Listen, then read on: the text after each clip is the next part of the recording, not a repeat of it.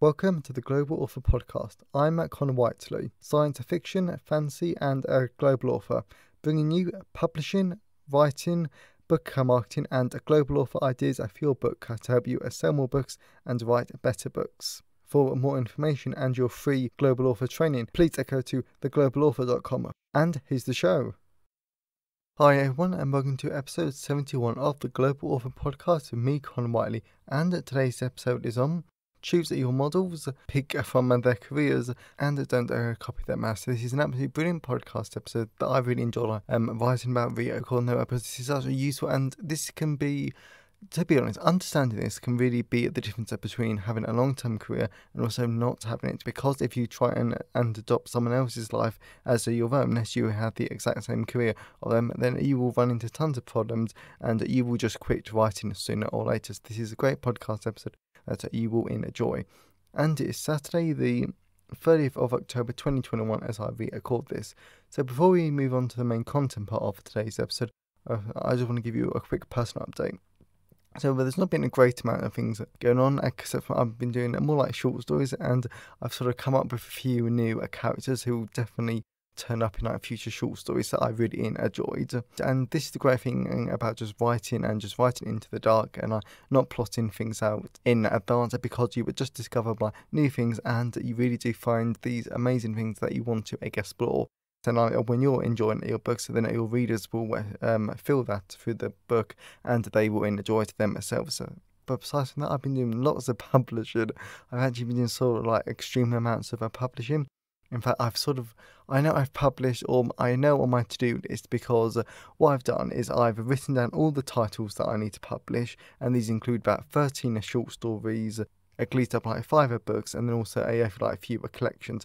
So I've got at least 25 things to publish at some point, and then I've also written down all the different stores that stores that I need to publish them on. So I've got lots and lots of things to do. I think it's like 250 plus things. But of course, I'm going to do it over a number of weeks. I've been doing tons of that. I really have been chipping away at it, the publishing, the creating the covers, and also doing it at the blurb. So I really am enjoying it, and I'm just doing lots of publishing at the moment that I'm pleased with. And I actually thought that this personal update would be a bit longer than that. So as always, I always love to hear your thoughts and feelings on today's episode. So you can always email me, connorwhiteley@connorwhiteley.net. You can always leave a comment at the show notes at theglobalauthor.com/podcast, and you can always tweet me on Twitter at theglobalauthor. I always love to hear from all of you. And today's episode has been sponsored by Your Author Business Plan by Joanna Pennas. This is an absolutely brilliant online course that I really do highly recommend it, because it really goes into great depth about your author business plan, because at the end of the day we are businesses, so we need to have a business plan, and this is a great course that really gets you to think about all the really interesting and nitty gritty stuff, as your production schedule, your promotional plans, your author ecosystem. And this is such a great course. I learned so much from this. So I really do recommend this great course, especially if you want to become a professional long-term author. And if you want to use my affiliate link so I get a small percentage of the income and no extra cost you, then please go to theglobalauthor.com/business plan. I cannot recommend it enough. So let's move on to the content part of today's episode. So we're moving on to the content part of today's episode. So we're going to be talking about writing as an investment, which I think is absolutely a brilliant way to think about writing, because writing is actually quite magical when it comes to making money. So I absolutely loved it, because I think that when you come to think about writing in this sort of way, then it can really help you to start understanding the value of your work while thinking of writing as an investment. So we're going to go back to the basics slightly, because when you write a book, short story, or do any sort of writing, you have created a piece of intellectual property which is protected by copyright, meaning unless you transfer full rights or do something like that, this piece of property can earn you money for the rest of your life, plus 50-70 years after your death.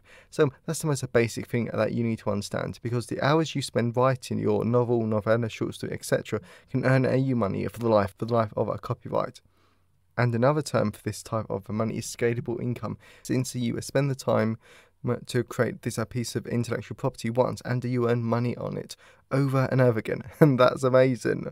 And because of this, it's easy to think about writing for the sole reason that you will spend some time doing the writing now and it pays you back over the next few decades. Of course, it might not, but if you keep writing, learning about craft, marketing, blurbs and publishing, then it very well could earn you hundreds of times over.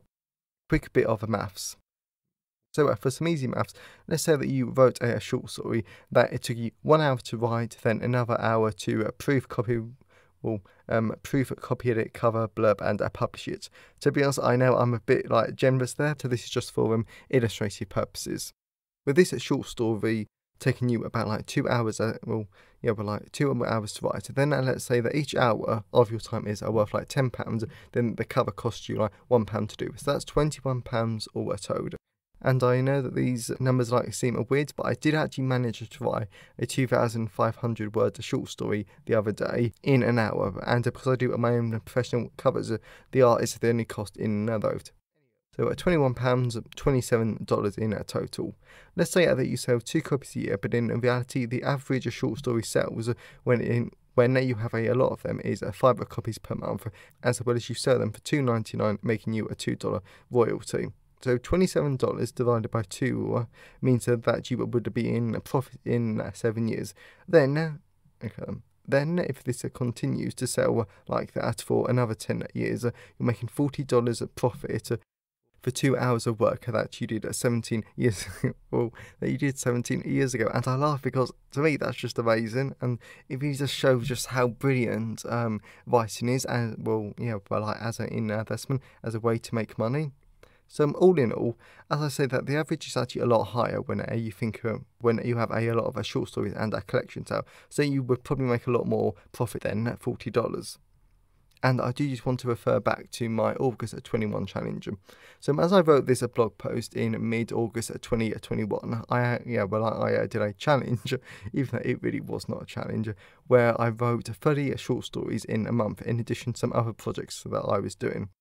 And I know for a lot of writers, the idea of that is scary, but I'm doing it for this reason, because I understand how writing works and writing as an investment and how copyright works. I know by spending this month doing something slightly crazy, I know this will benefit me in the long term, and hopefully make me a lot more money in the future as a writer.